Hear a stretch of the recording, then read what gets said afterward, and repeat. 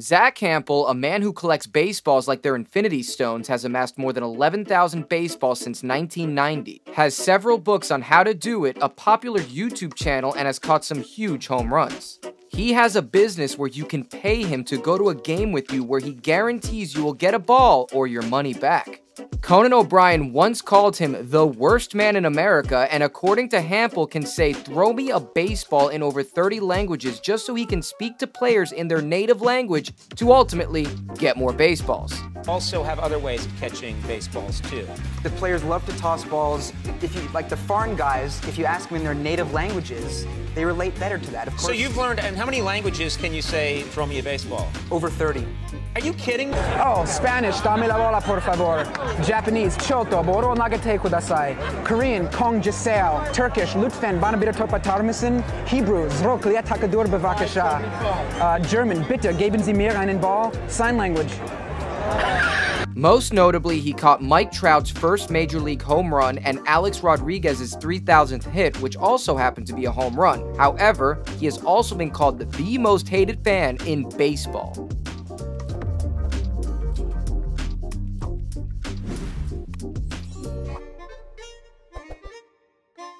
Not a stranger to controversy, Hample was widely criticized for refusing to give A-Rod's hit number 3,000 back to him. At the time, he wasn't sure on what he wanted to do with it first. All he knew immediately was that he wanted to go home with the ball that night. Everyone's favorite sports broadcaster, Mike Francesa, had this to say about it. And obviously big weekend with A-Rod getting his 3,000 hit and everything. Although I'll tell you one thing I just don't understand. Why would anybody give any publicity to a guy who catches the ball? You catch the ball, you want to keep it good, get lost. Why does anybody care? And now this guy's going to tell you what an art form it is to catch the baseballs? I mean, you got to be kidding me.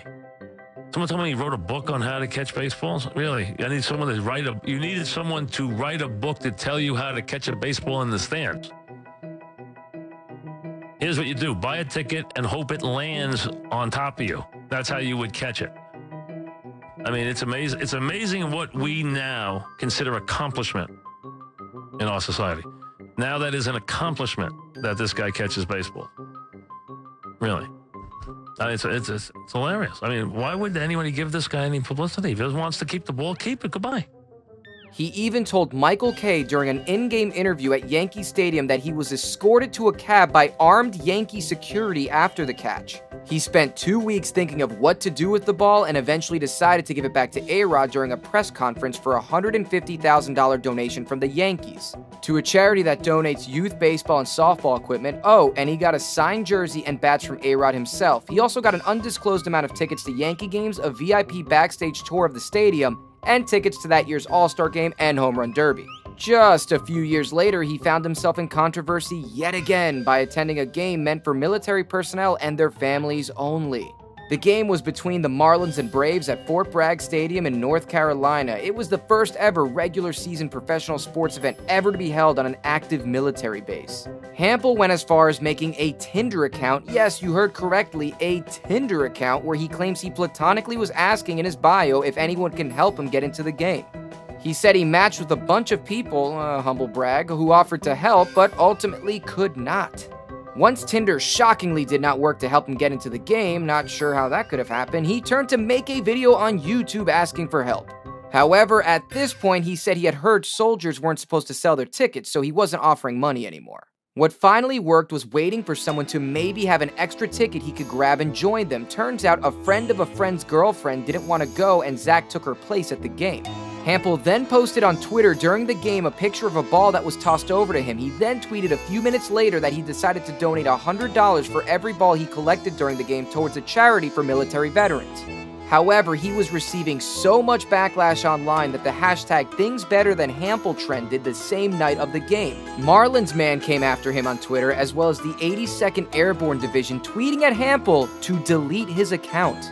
Somehow he got 11 balls that day, according to him mostly caught during BP and before the game, and to his credit, he did donate $1,100. He later then posted a lengthy apology on Twitter regretting everything and was promptly called out by a CBS sports writer saying that his apology boils down to "I'm sorry, but I really wanted to go." And now here we are in 2022 with Hample trending yet again. He posted a video on his YouTube channel as well as tweeting a ton about his lousy fan experience at Coors Field. This is John. John is an usher at Coors Field. Zack is pretty upset in his video and has since doubled down because John told him to stay in his seat and stop running around.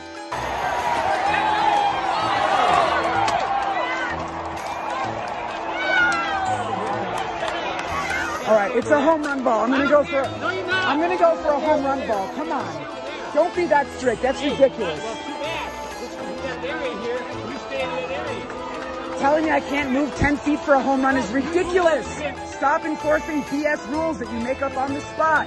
It's a home run ball. People can try to catch a home run. Hample predictably gave pushback and recorded the entire interaction. He was then approached by what I would imagine is Coors Field security, and he also recorded that.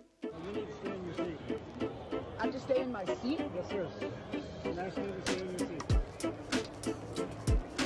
Well, if everybody else stays in their seat, then I'll stay in my seat. I'm asking you to stay in your seat. Well, there's a lot of people not in their seats. I'm talking to you. I'm not talking to them. So, are you guys making special rules just for me? Yes, I think that we're going to. Here's my suggestion. Stay in your seat, or you make the choice. You make the choice. I'm giving you a choice. Sorry, I didn't hear you. I'll stay in my seat, but I want you guys to know how lousy the fan experience is. This really stinks. I have to say, really stinks. You guys don't know how to treat people. It's not good. Big L, you guys get an F on the fan experience. Okay, so let's take a step back and imagine this from John's perspective. You have to admit, it's pretty unusual for a grown man to be running around with a glove in a stadium like Hample does, and John may have never seen anything like that before. If you've ever seen any of Hample's videos, he's always on the move, very rarely actually sitting down, even running from left field to right field and back during innings. He's also gone for some balls in what some would consider aggressive manners. No, I'm not saying he's pushed kids, relax. But he's gonna get to where he believes he needs to be to catch another ball. I'm sure John probably saw this over and over throughout the game, him running back and forth, and thought somebody was eventually going to get hurt, and possibly a kid. So now, do you allow that to maybe happen and then be questioned, possibly lose your job in this economy? I mean, I don't think there's many MLB stadiums close to Coors Field where he could just get another job doing usher work. Or do you play it safe and tell the guy to sit down and chill out for the rest of the game? Yeah, a lot of the feedback I've seen online has been overwhelmingly supporting John the Usher. Nobody really thinks he did anything wrong. Not surprisingly, Hample hasn't had the best online defense by Major League players. Marcus Stroman weighed in on the situation at Coors Field and tweeted out to Hample calling him the definition of a clown. To which Hample responded, but at the end of it he puts a little kissy face, and that's a little bit trolly for me, but it was an invitation for Stroman to join him at a game just to see if he could change his mind on him, which Stroman pretty much said no to. Back in 2017, Hample asked Clayton Kershaw to give him a ball, which Kershaw also said no to because he already has 7,000 of them. Hample, not one to let off the gas, then said it's because it's a special Father's Day ball and it would be important to him. Kershaw then rejected him again, saying no, it wouldn't.